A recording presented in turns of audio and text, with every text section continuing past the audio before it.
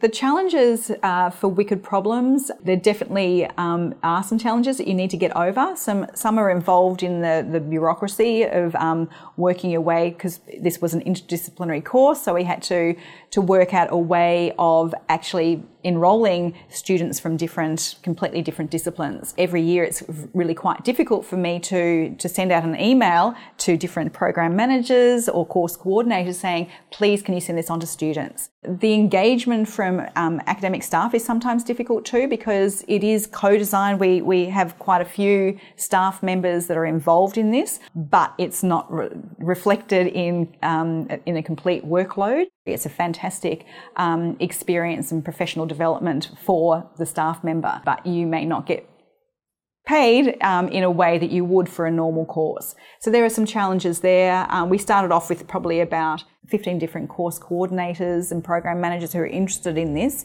in co-designing with us, and it dropped down to 3 or 4 because there was other things that people were committed to and they were busy, and it does take quite a bit of investment in time. So you have to really be passionate about wanting to work with industry, wanting to do a bit of development yourself and for the benefit of students.